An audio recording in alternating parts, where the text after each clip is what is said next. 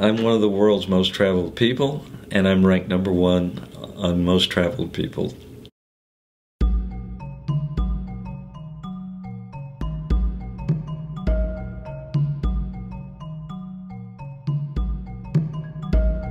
I travel every imaginable way.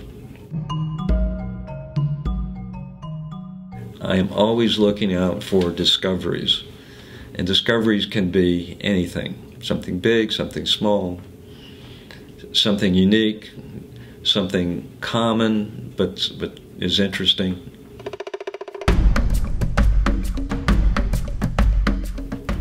Many people have heard of Mutiny on the Bounty, and they've heard of Pitcairn Island.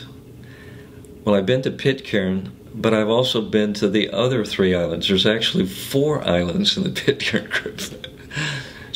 And 3 of them are uninhabited. Pitcairn itself has about 50, maybe 55 people.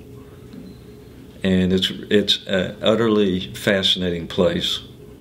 Now, 2 other very interesting remote islands, one everybody has heard of, Easter Island. I've been there twice. One place that most people haven't heard of is Socotra. And Socotra is an island off the coast of Yemen. So what's famous about Socotra? Dragon blood trees. They're just an incredible tree. This is the only place they grow. Many of them are like 300 years old. They're not reproducing. Been to Somalia twice. This is a dangerous country. My travel agent refused to help me. He was convinced I would get kidnapped. This turned out to be an absolutely fantastic place to visit. I've been to a lot of dangerous places. I would say probably the most common danger in developing countries are the highways. You know, there are a lot of accidents. I'll be down to 30-something on most traveled people, and nobody will ever complete that list. It's too difficult. You need to know history. You need to be intellectually curious. You need to like to meet people. And you have to be willing to suffer.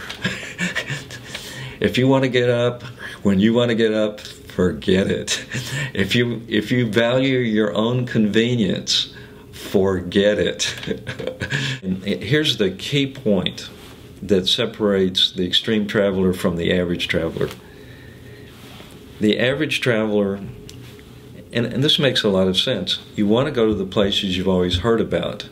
But the extreme traveler, we get to the point we want to see every place. Not just the good places, not just the bad places, all the in-between cases. But there are many great places out there to visit, including places that may not, seem attractive. To the extent that you're interested in things and people and ideas and history, and you like exploring, then extreme travel is for you.